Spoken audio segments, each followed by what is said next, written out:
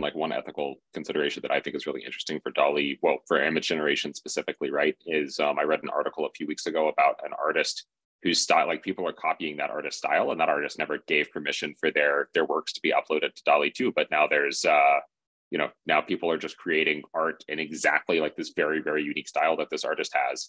And it's, I do think that, like from copyright law, nothing AI generates, at least my understanding in the United States, is copyrightable, but it also opens up this like really interesting question. Is it ethical for people to be recreating an artist's work, their livelihood, in a few seconds using an AI algorithm without the artist ever consenting? So I think that, as the technology progresses and gets more advanced, it's going to open up all kinds of different, both ethical and legal questions that society is going to have to grapple with.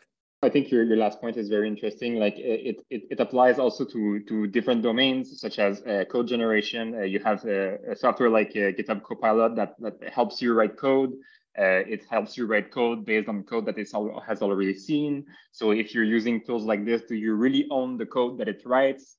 That's really good questions. And hopefully we answer those questions in a way that doesn't prevent us from using those very useful tools. And so like society is going to have to make decisions and make them in a way that doesn't prevent us from using those very useful tools, right? Yeah, but also respects people's work and intellectual property. It's a difficult line to draw.